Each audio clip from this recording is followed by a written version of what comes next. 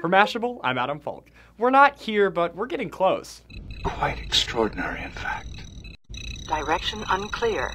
Please repeat request. UBI, short for Ubiquitous Computer, is an always-on, voice-activated computer powered by the socket it plugs into, networked via Wi-Fi and Bluetooth for close-range communication. It's a little 4-inch square packing a microphone and speakers, and it's got a lot of uses. Just say UBI and it will be at your bidding, be that voice-based web searches, speakerphone, intercom, or alarm clock functions, as a baby monitor, or as a supplement to network climate control systems like Nest. UBI also carries a thermometer, barometer, and light meter. The sensors can store information online or trigger alerts to your phone or email inbox. Do the lights go on? UBI knows. UBI runs Android 4.1 on an 800 MHz ARM Cortex processor with a gigabyte of RAM and a USB port for expansion and more functions. Right now it's for US customers speaking English, but the UBI team is investigating non-North American power adapters and multi-language support. At the time of writing, UBI has been funded more than twice over, past $82,000, with 26 days left on the clock. For Mashable, I'm Adam Falk.